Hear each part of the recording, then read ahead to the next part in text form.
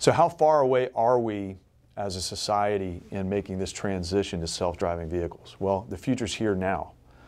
Already at cities around the country, there are fleets of these self-driving cars that are being tested right there, right on the streets with motorists that are going to work, going to see their families, going to get a cup of coffee, whatever they're driving for.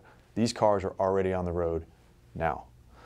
And so far the technology has been very promising based on everything that we've seen. But the future's here now. It's only going to be a matter of probably years, not decades, but just a few years until we start seeing more and more of a rollout of these kinds of vehicles. So what are some of the ethical considerations, that's right, ethical considerations that the computer in a self-driving car may be forced to make? Well, there's a famous ethical problem or dilemma that's discussed in philosophy courses around the country. Some refer to it as the Trolley Dilemma. And that's when you have the trolley operator standing next to the tracks. The trolley's coming down the track and there are 5 people strapped to the railroad track that unless he pulls the lever, they're all going to die. Well, the trolley operator, in making that decision, if he pulls the lever, there's one person that if he diverts the trolley away from the 5 that's strapped to the track that will certainly be killed if he pulls the lever. So it's not an easy ethical dilemma.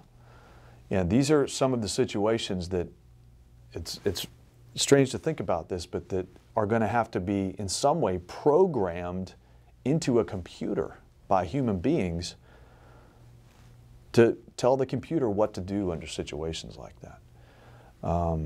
And these are some ethical considerations as this technology develops that manufacturers are going to have to take into account. Some examples of how self-driving cars or autonomous vehicles will have to make decisions are, for example, if someone is sitting in an autonomous car and the autonomous car in front of it stops suddenly because of a deer in the road, does the autonomous car crash into the car in front of it or swerve into the wall, which might cause death to the passenger? How are these decisions going to be made? What factors are going to be programmed into these kinds of vehicles? Does the car swerve for a deer in the road and crash into a ditch?